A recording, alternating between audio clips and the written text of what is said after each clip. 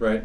Yeah, the Notch 8 experience, I think, came back into play and being really important because we realized that the school really is a connection between developers and the business and industry. And so how, of course, how Notch 8 works with clients is very different, but those relationships are still important and something that we leveraged in those early days okay, what do our clients need? What do we need as somebody as Notch 8 who hires employees? And so we really structured those early learn classes around specifically what we saw a need for in real business and real development teams. Yeah, I think that's still true. That today, Notch 8 is such an important part of how the classroom is shaped, not just in those first few years, but still that Notch 8 has been a place where we can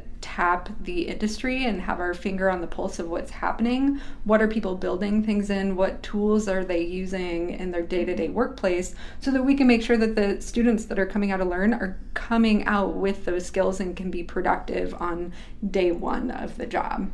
Because one of the big problems I think we realized early on was that people were finding, new employees that were maybe coming out of a CS degree and things like that, but the onboarding process of getting them up and going was so long and so hard that it wasn't worth it, that they needed people that were more productive faster. Mm-hmm. And that was one of the problems I think we went out to try and solve. Yeah, that was for sure. I mean, it was an opportunity for us to really get to know people coming through the program first. So, Notch 8 has continued to take advantage of that, and we really love the opportunity to work with folks who graduate from the program. In fact, way more than half of our employees at this point are Notch 8 graduates. We actually have to work to hire people that aren't from Learn. Right. And I say all the time that we're probably the only consultancy or only software house in San Diego that doesn't have a hiring problem.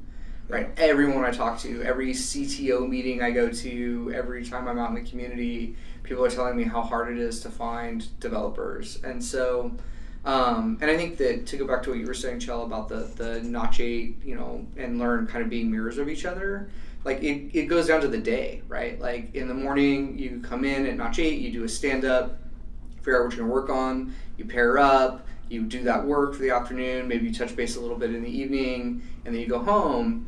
And every day, it's sort of that cycle. And at Learn, we come in the morning and we do a stand-up. We figure out what challenges we're going to work on. Maybe in the afternoon, you get back together and have a little discussion about it and see how the day went, answer questions. And, right. We want the last day of group projects and the first day of your internship should feel like the exact same thing in a different place.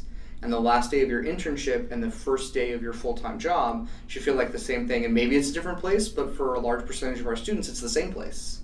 And that's, a huge difference from, I worked for Johnson & Johnson, and they expected 3 to 6 months to on-ramp a CS person before they made their first commit to the code base.